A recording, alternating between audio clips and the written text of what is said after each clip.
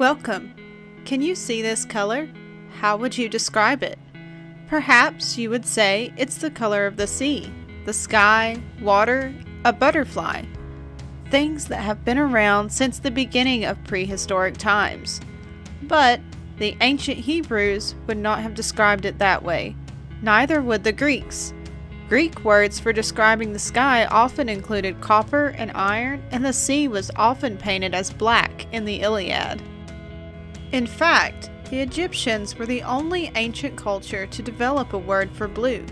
This is due to them beginning mining lapis lazuli nearly 6,000 years ago, and dye production. Due to this rarity, it was often used to adorn divine beings such as Cleopatra and the gods. But did they literally not see blue? After all, color is only electrical signals being interpreted by the brain. The answer is a little bit of yes, no, and maybe. The brain separates things into readily available categories: weights, lengths, and, of course, colors. If someone were to ask you how long something was, you would be roughly able to guess at about a meter or about a yard. This is because your brain associates those lengths with a real-world application. This is the same with colors. Unfortunately for blue, it is very rarely found in nature compared with other colors. There are 280,000 flowering plants, coming in all hues. Only 10% are blue. See, blue is not a naturally occurring compound in plants and animals in the same way that plants are green from chlorophyll. Blue is derived from tricks of the light played on the purple compound anthocyanin. All of this is to say that blue is just not useful enough due to its rarity to have a separate category, meaning in some ways ancient people did not see blue. This can actually be seen in languages and tribes today. An intrepid scientist named Edward Gibson decided to lug standardized color chips to the Amazon jungle to ask the Tismane hunter-gatherer tribe what they would call the color. They discovered two interesting concepts. The tribe's limited color vocabulary was just as good as modern English speakers describing white, black, and red, as well as warm colors, such as yellows and oranges.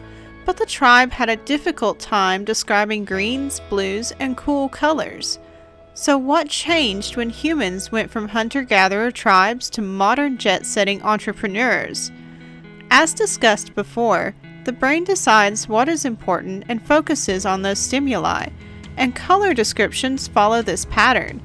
William Gladstone combed through the Iliad in 1858 and discovered that black is mentioned 200 times, white 100, red 15, and green and yellow less than 10.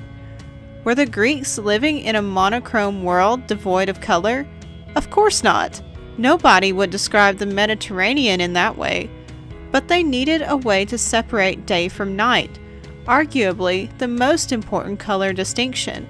The divide between black and white appears in every language. Red is the next color to appear, often associated with blood and wine. Apparently, danger and alcoholism are the second most important concepts around the world. All jokes aside, blood is a common precursor to death, making it very important. The next colors to come up in conversation are greens and yellows. It's theorized that this is especially useful to distinguish between plants. Richard Schultz, an ethnobotanist specializing in Amazonian tribes, would frequently ask the tribe's men and women to identify plants that he could tell no difference in, and they would confidently separate them in two different species, going so far as to only use one in rituals and medicines and not the other. Another Amazonian tribe, the Barinmo, that lives in close-knit communities, was interviewed with many colors for differing shades of green. This was further documented in Namibia.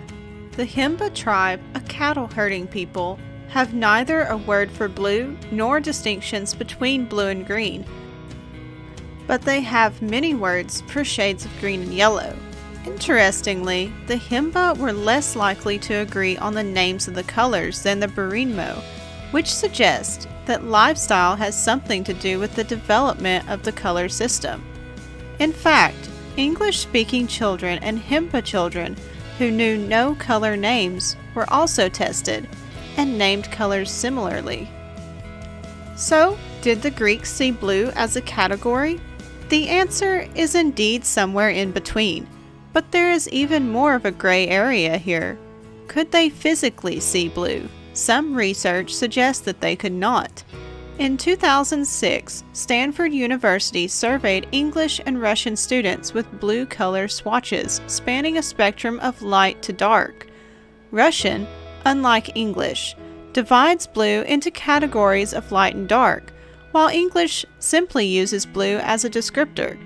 The Russian students were more likely to recall which shade of blue they viewed, unlike the English students.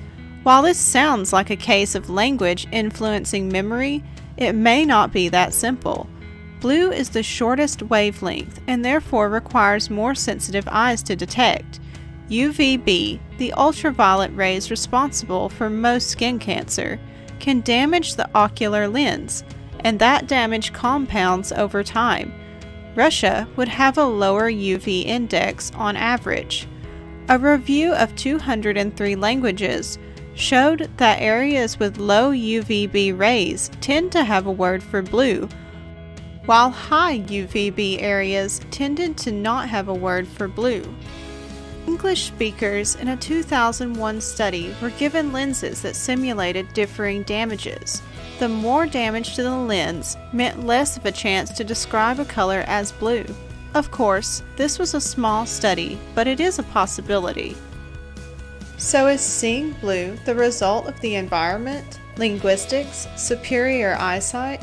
Like most things, it seems that it is a combination of all three. The environment requires different things for survival. Maybe it's the culture or lifestyle of that particular people or group. Maybe it's the communal activities they do on a daily basis. Or it's their language and the need to agree on basic principles for communication. I think that even if the ancient Greeks didn't describe the sea or sky as blue, they definitely saw it. The real question we still need to answer is what color that dress really is. Thanks for watching. Which factor do you think is the most important? Let us know in the comments below and subscribe. We'd love to see you around here again soon.